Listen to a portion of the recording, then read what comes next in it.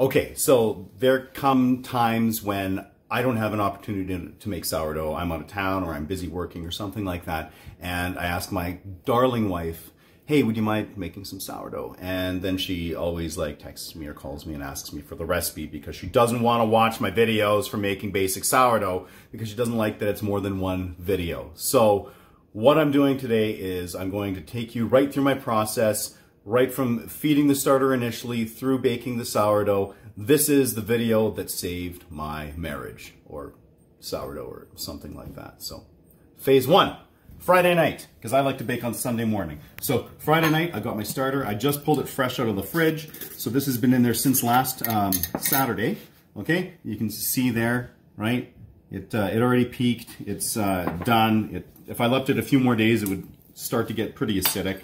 But I'm going to get it on here and remove all but 40 grams. So I know the weight of my jar, and therefore I just take that weight, which is like 311 grams, and add 30. Oh yeah, actually it's everything but 30 grams. And I'll get it down to anywhere from 340 to 345 grams remaining. I like to use this paper towel, and I just use that as my discard because I'm not needing any of this stuff. 342, perfect.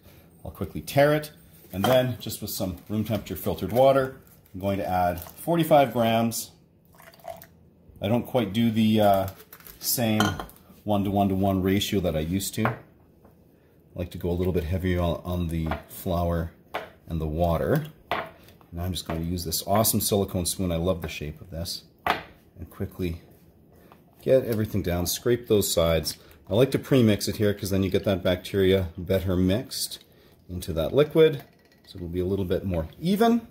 And then I'm going to add an equal amount of flour. And this is just unbleached all-purpose flour. So I'm going to add right around 45 grams. I'll add a little bit more because I had 47 there. 46 will do. And again, just going to give this a nice little stir.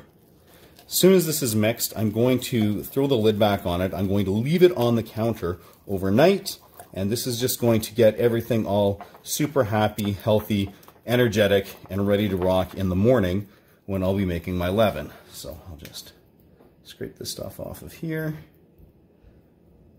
and there we go. Perfect. So I'll just clean up those spoons, and I'm good until the morning.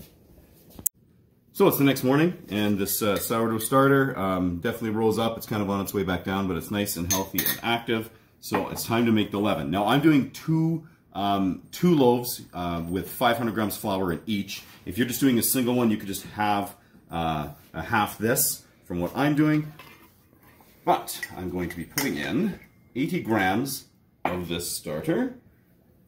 Let's use my super handy silicone spoon to get that out. And with the amount of starter that I've got in that jar, I always make sure that I've got enough to do this much at the same time. In fact, I'll still need to remove just a little bit from it in order to wind up with the quantity in here I need before it goes back into the fridge. There we go.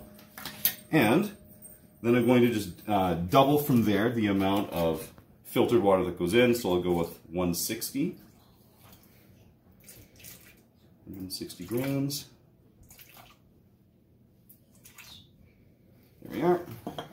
And then again, just like I did with the starter, I'm just going to give it a nice little mix.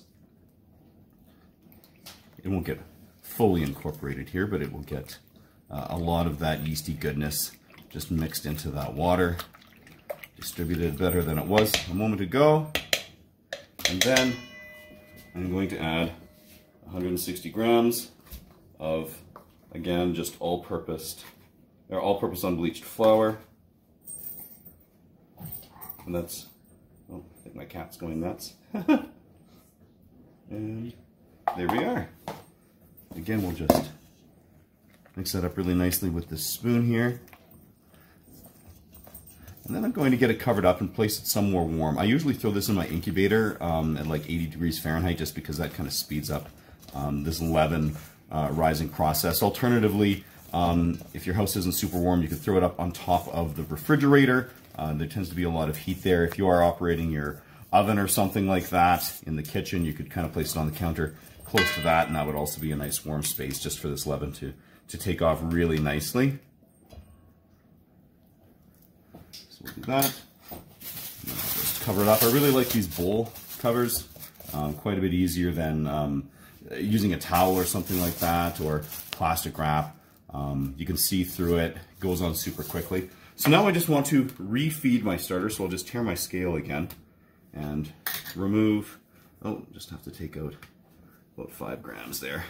Perfect.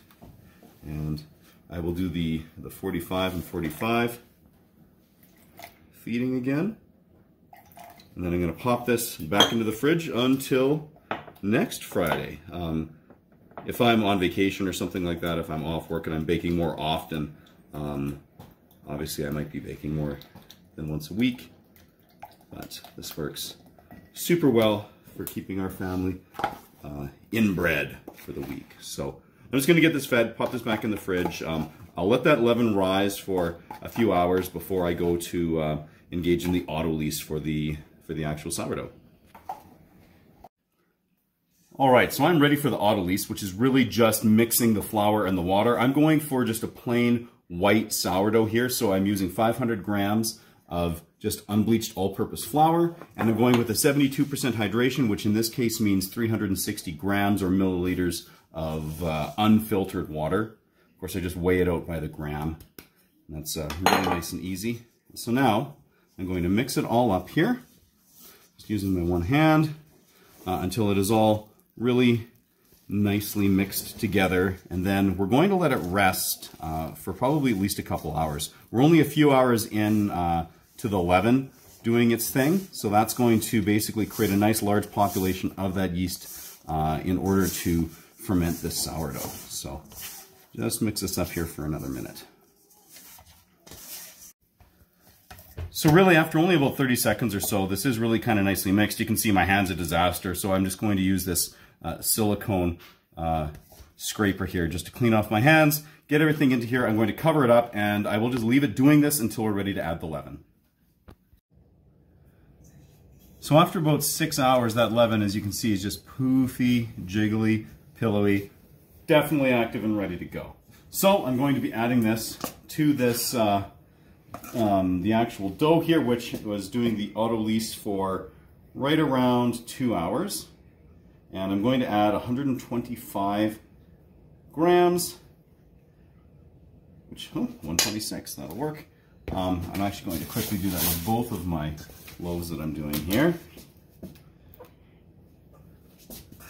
So then that makes 25%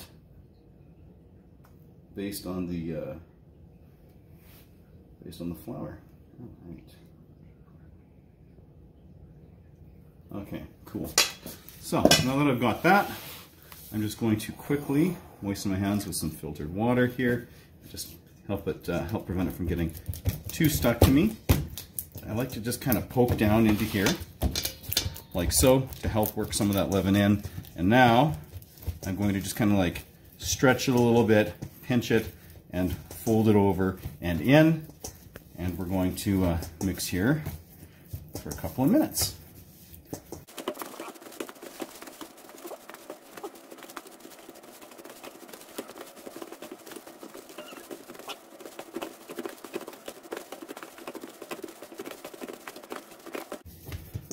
All right, so that there is pretty well mixed. So I'm just going to quickly mix up the other one, cover them back up with those plastic lids there, and give them a half hour before we add some salt. So after 30 minutes, I'm going to be adding the salt. So I've got fine sea salt here, and it is 9 grams per loaf that I'm going to do. Just get that in there. Again, just moistening my hands with the filtered water, doing that same poke in method, and then the exact same kind of pinching and folding mixing here. You can see that hopefully you can see that the texture of the dough is quite a bit different now after that half hour with the leaven in it. It's way smoother. Oh, awesome. Okay, so it's going to take me probably a minute and a half, 2 minutes to get this all mixed through here.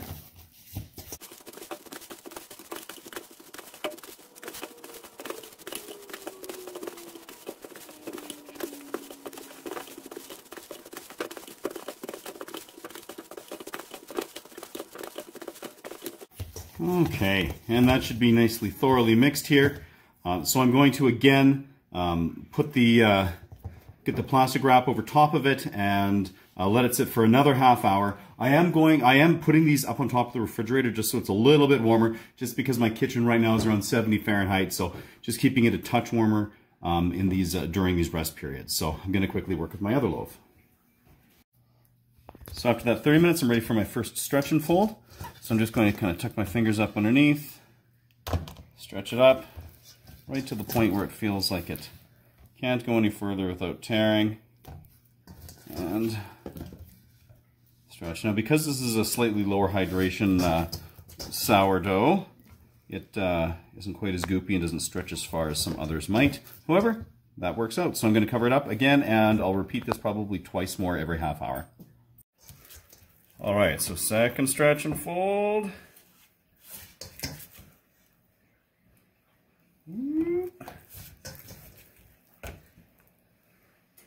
Still a little firm here. That is a-okay. All right, so I'll let it rest another half hour. All right, so another stretch and fold here. So this being the third one, it'll be the last one that I do. And at this point, I'm just going to return this covered to the top of the fridge. I'm going to let it continue to ferment just until it looks like the fermentation is taking hold quite nicely. So we'll be back when that happens. Okay, so this sourdough has sat for a couple of hours since then, and you can see it's got this really nice jiggle to it. So it's got a lot of air going on the inside. So it's time to do a little pre-shaping, and I'm actually going to wind up pre-shaping both of the sourdough loaves that I have going on. So I'm just going to prep a little space there, and just going to tuck my fingers underneath here, getting them nice and floured up, get it underneath, then putting it on an unfloured surface so that it sticks really nicely to the counter, and then it can adhere, get nice and tight just like that, right? Nice little pre-shaping. Let's do the same with the second one here. Out. Oh, this one seems a little stickier. Do the same shaping. We'll set it aside and then probably give it about 10 minutes or so, and then we'll do a final shaping and get them into the bannetons. All right, after that 10 minutes, I'm going to go ahead and prep these guys. I'm going to take my bannetons here that I had covered them up with and just throw a little extra rice flour in them just to help prevent them from sticking. I'm going to go to remove them in the morning. Then, just going to grab this, give it a little final shape here. Just treating it super gently. Just like so. Nice and tight there. A little bit more rice flour on top. And then just right into the banneton. And then, of course, just repeat with the second one here. Get that flour out of the way. And then I'm going to cover these back up with the those same plastic covers and get them in the fridge. And then we'll be ready to bake in the morning.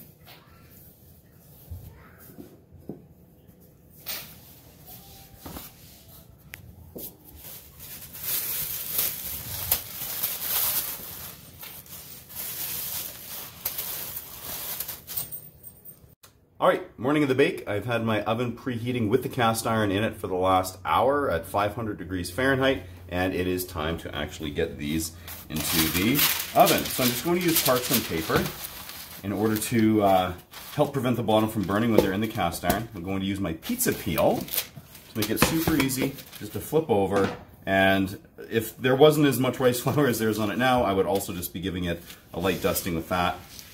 Now I'm just going to give it a little score here. We're going to pop them into the oven.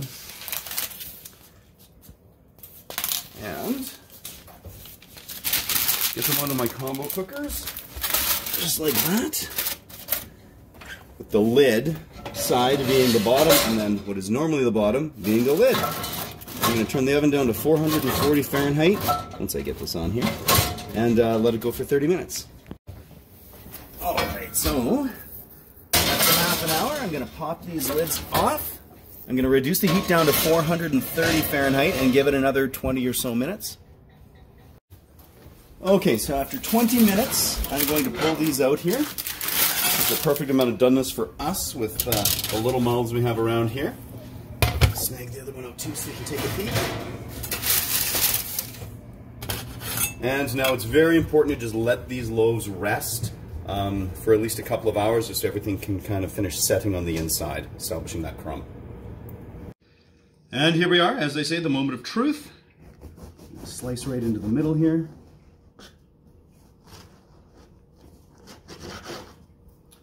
Brilliant. And look, there we are. Had a really nice rise on it, nothing super crazy, but definitely good enough for what I was hoping for. And this bread here it's amazingly soft, it's moist, it's chewy. I'm really happy with a crumb like this. It does have a couple of larger bubbles in it, but overall it holds butter really well because we like to toast our sourdough. So there we are. That is my sourdough process, just really basic sourdough from start to finish. So yeah, hope you give it a whirl, and hopefully that helped some of you out there, and until next time, keep her at 11.